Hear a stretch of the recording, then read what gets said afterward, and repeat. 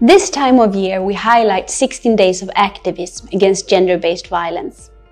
Empowerment of women and girls is central for achieving a gender-equal society. But what does empowerment really mean? It means to have a sense of self-worth. It means the power to decide over your own life. It means that you have equal access to resources and opportunities.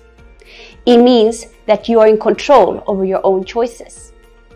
But it also means something more basic: freedom from fear.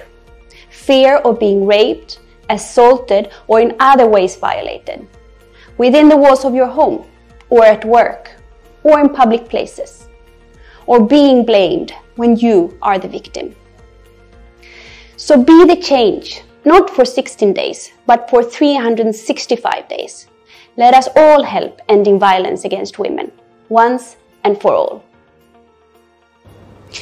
𝐭'𝐬 𝐓𝐢𝐭'𝐬 𝐓𝐢𝐭'𝐬